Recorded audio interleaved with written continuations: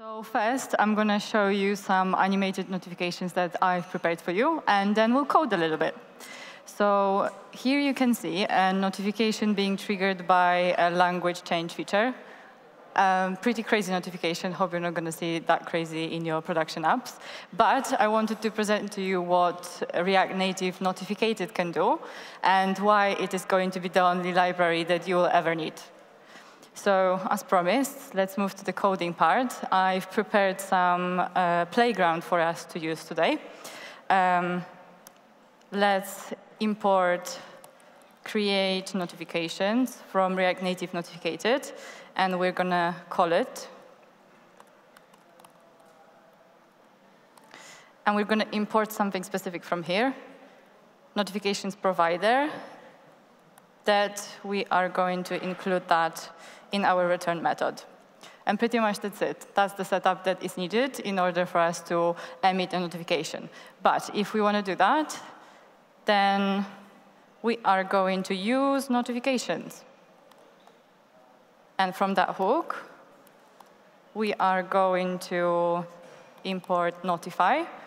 And to keep it simple, I'm just going to pass it to onPress function.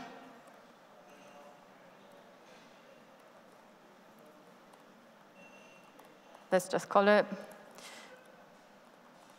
So the first argument that this function takes is the type of the notification that we want to emit. The library gives us 4 options: error, info, success, and warning. I'm going to choose success for now. And the second argument is config. We're going to pass params, maybe title.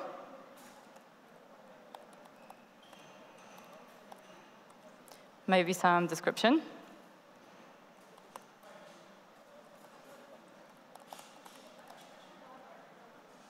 Yeah, and let's see what that does to us. And we already have a working notification. Thanks. So like you saw, we have 4 types of notification, just presented 1. So I'm going to import other 3. And let's see how other looks like. This is info, that's error, and warning. As you could see, I was pressing those buttons a little bit earlier, and none of the notifications got piled up. Just because they are queued, and they are going to be appearing one after another. OK, but I told you that this is going to be the only library that you will ever need, so I need to give you some possibility to customize it, right? So then React Native Notificated gives us 3 levels of customization. The first one, the most generic, is global scope. Let's call it this way. The global scope affects all the notifications that we have in our app. And we can modify that by passing config. And let's do that. We're going to, for example, choose notification position. We can choose from bottom, center, top, pretty standard. I'm going to do top. Duration, I'm going to set it for 1 second. That's the time for how long the notification is going to be visible on the screen. If I would like to change some styles, I'm going to use default style settings. And as we spoke, global config. Let's choose, for example, default icon type to be monochromatic.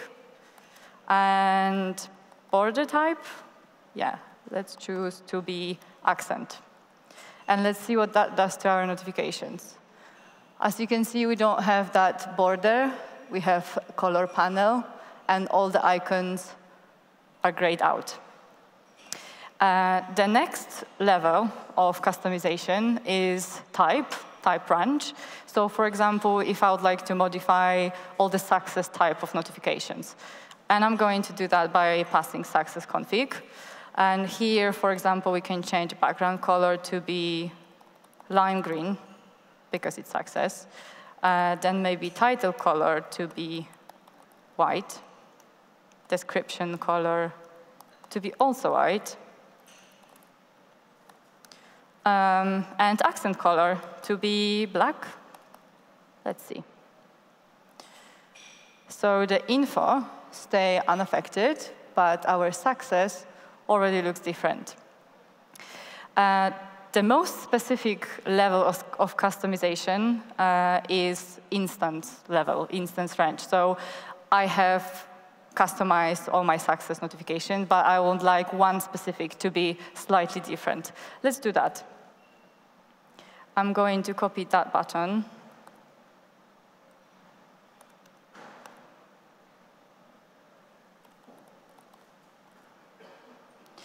And by changing the styles, we can do by passing a third parameter to be style.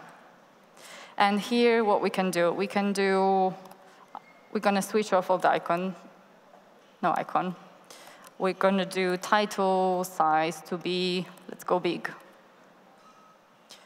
So this one still didn't change, but our custom already looked different, and this is that one. We can go one step further, and we can pass config to that custom success notification. And for example, we can choose notification position just for this one. And I'm going to do center. So this one is still on top, and that one is in the center. OK, that already gives us a lot of possibilities to customize. However, if that's not enough, if that doesn't meet your expectation, you are more than welcome to create your own custom variants. Let's do that. I'm going to show you, but I'm going to clean up a little bit.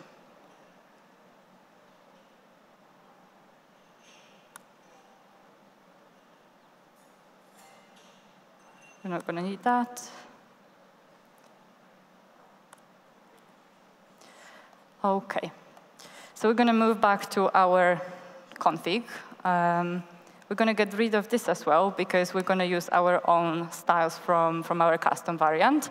And we're just using variant. Here goes the name of our type. So I'm going to name it totally custom variant. Let's go crazy. Why not? And we're going to pass component to be custom notification that I've prepared beforehand. Let's see what's inside. That's pretty much a standard component that we would normally create. We have some icon here. There is text passed by props and close button. Let's tweak it a little bit. I'm going to add one more prop that is going to be a Boolean. And I'm going to pass it to our emoji icon. OK. But what if I would like to connect that custom notification, that custom component, with the functionality from the library? Let's say we have close button. How do I close that notification? It's pretty simple by using use notification controller. And we are going to take from that hook simply remove. And we're going to pass it to onPress function. OK, there's one more step that we need to do. In order for us to have all the types automatically generated based on the config that we are passing in here, we need to use notify directly from create notifications. So I'm going to import that and export from here so we can use it in our app. And we are going to be importing notify from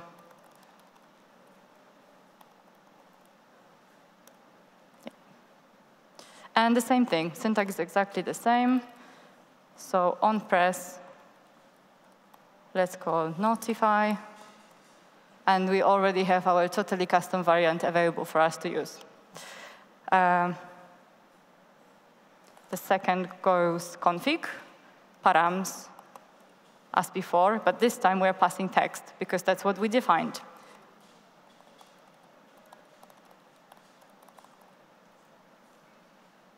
And as you can see, TypeScript is already telling us that is App.js also is missing. So I'm going to add that. And obviously, let's see how our custom notification works. That is what we have created. And let's check out our close button. Works as well. We actually have one more way of dismissing the notification. We can swipe dismiss the notification. And yes, you guessed it, that is also customizable. We can pass config and gesture config, direction to be. So by default, we have Y, so I'm going to choose X so you can see the difference. So I used to be able to swipe it down. Now I can't, so I'm going to swipe it to the left, and now it works. OK, but as you could see, that notification is coming in from the left, leaving on the right. Pretty standard, pretty boring. Let's tweak it a little bit. I am going to define animation config. And actually, the library gives us a bunch of animations built in that you can just import and use it. So I'm going to choose rotate in, rotate out. And that already is a different notification. As you can see, we are using our custom component with the notifications, with the animations coming from the library. However, if that is not enough, we can build our custom animation. Let's do that. We are going to be using generate animation config. So here worth mentioning is that all animations in Notificated are being built with the one and only React Native reanimated. So the syntax is going to be pretty similar. We're going to pass animation config in. And the type of my animation, I would like this to be timing. Now we need to pass config. The config is going to be basically exactly the same what you would normally pass to with timing or with Spring. However, I'm going to keep it simple, so I'm just going to pass duration to be 1 second. OK. And let's play around with those styles right now. So we are going to use transition in styles. You can think of it as use animated style. That takes in progress. There is actually a shared value, and under the hood that is from 0 to 1, and based on that you track the progress of your animation. So let's try to return some styles, if I could spell. Let's start with opacity, and we're going to bind it based on progress.value. Let's see what that does. It should be fading in and fading out. And it's doing it. OK. But I want some movement. Let's make it a little bit better.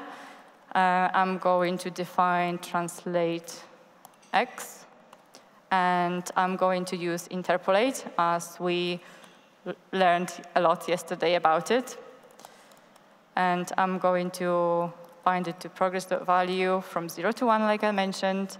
And how about we just pass from 100 pixels, minus 100 pixels, to 0. Sorry. We're going to do the same thing for y. And we are going to return it. Translate x, translate y. Let's see if that works. It's coming in from the left corner and leaving to the same direction.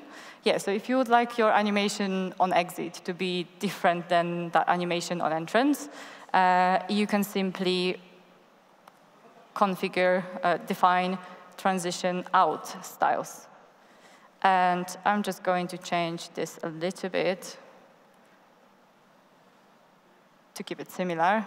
So it's coming from the left, but it should be leaving to the right. Yeah. You can also play around with it. That's reanimated, so it gives us endless possibilities. Should we go to the bottom? Yeah. So yeah, as I said, the sky is the limit here with reanimated. You can do a lot. That's it pretty much from the coding part. However, I would like to move to a little bit of theory. So yeah, like it was mentioned, I'm Magda. I'm a React Native developer from London. And I am actually one of the contributors to React Native Notificated library that has its premiere just recently. So feel free to scan the QR code that's browsed through our source code, use it in your future projects, use it in your current projects, and give us your feedback. I'm really curious to see what you guys can make out of it. So the library has been built by designers and React Native developers from the Village groups that actually are here present with us, most of them. If you go through our GitHub page, you're going to see that React Native Notificated is not our only open source project that we recently released. You're going to also find Holy Daily, our demo app, and React Native emoji keyboard, super performant emoji picker. So feel free to use them as well. OK, to sum up, why that library is awesome. Like, what did we do? What happened in the last 20 minutes or so? So definitely easy setup, dev-friendly API. I mean, we did pretty cool stuff, and it was not a rocket science, was it?